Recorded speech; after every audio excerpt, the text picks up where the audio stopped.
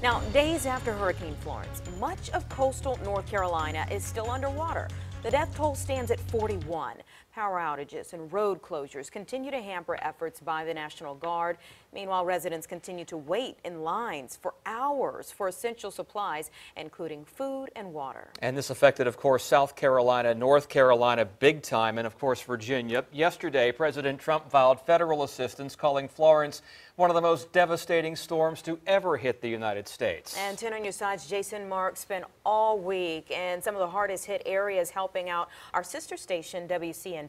So, Jason, the recovery has started in some places, but others, they are still waiting for the water to go down. You just saw the video. Yeah. There was water everywhere, and I can tell you, everywhere we went into a road that was covered, a street. I mean, the water in most of eastern North Carolina has started to go down, but for some, it can't go down fast enough. I'm just hoping my house is there. For several days, no matter where you went in eastern North Carolina, it wasn't hard to find streets covered with water. All the roads are completely closed. Florence battered the North Carolina coast. The storm surge and rain filled rivers, which then flowed into neighborhoods. I think it's a total loss. The water destroyed Billy Sanderson's home. It's the second time in 20 years he now has to rebuild.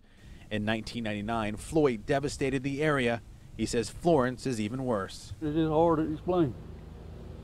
You don't know what to say, except just gonna have to start over.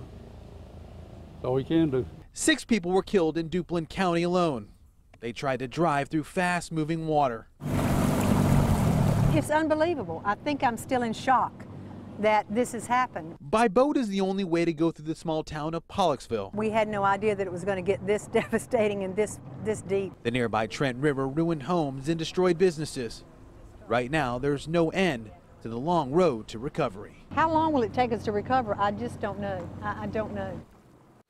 And the big fear in small communities like that is that they're not going to get the help that they need. Obviously, they're working with FEMA, other organizations to make sure that is possible, but they don't get the help like the bigger communities, Virginia Beach, Norfolk, you know, they have the resources. So the small communities are really hoping that they're not forgotten, and we hope they weren't.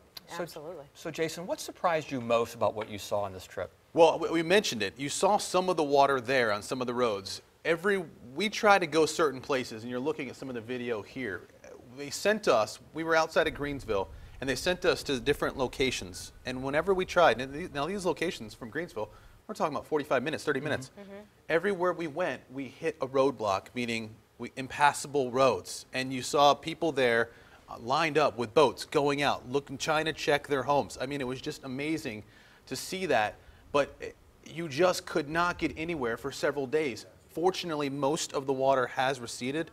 But there's still areas where you just can't get to yet. People still don't know about their homes. And I remember in one of your reports you said the old benchmark was Floyd in '99. The new benchmark now will be. Okay, so let's look at this real fast. Here in Hampton Roads, what's the benchmark? Isabel, right? Unless people will say Matthew. Matthew, we heard some of that. Or if you go further back, way back. If you live in Franklin, of course, you're going to say Floyd because they had the terrible flooding, the first one. But when you talk to everyone in Northeast North Carolina, in that area, they say Floyd was the worst, did the most damage, had the most flooding. Obviously, we now know that Floyd will no longer be talked about 20 years from now. It's going to be Florence. All right, thank you, Jason. All right, and of course, you just saw how great the need is in North Carolina. So WAVY TV 10 and Fox 43 is partnering with several local organizations to bring relief to hurricane victims devastated by Florence. Join us tomorrow as 10 on Your Side collects donations for our southern neighbors. Tom and I will actually be at the Pembroke Mall in Virginia Beach tomorrow, and then we'll have another team there on Saturday from 9 a.m. to 6 p.m. You can drop off personal hygiene products such as shampoo, soap, toothpaste, and deodorant. We are also collecting baby essentials, diapers, wipes, bottles, and formula. Together, we can make a difference.